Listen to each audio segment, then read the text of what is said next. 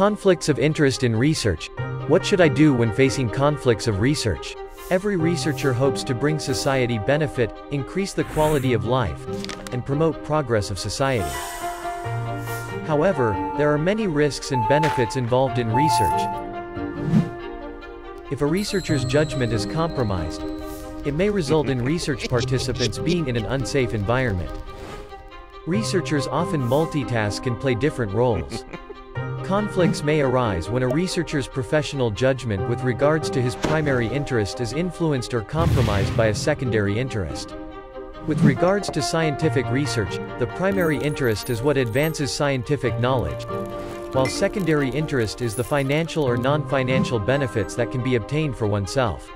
Conflicts of interest can be largely classified in interpersonal conflicts of interest, Research Ethics Committee, REC, IRB, conflicts of interest, or institutional conflicts of interest.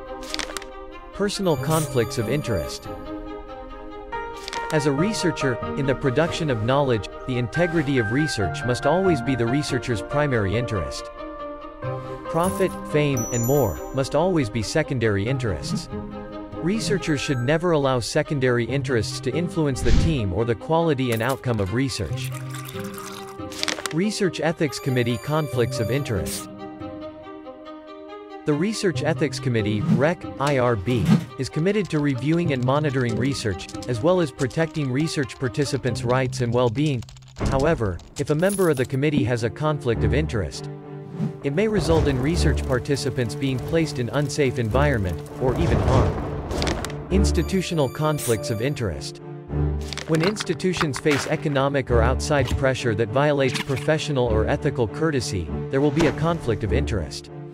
For example, when a hospital has a conflict of interest, it may make medical research less objective, and the public may lose their trust towards medicine. In order to avoid conflicts of interest, researchers must abide by academic ethics rules, ensure the safety of their research participants, and ensure the integrity of scientific research. Even though a majority of researchers will not manipulate experiments for their own benefits, a minority may intentionally alter research to benefit themselves, which may result in the public questioning and losing trust in research.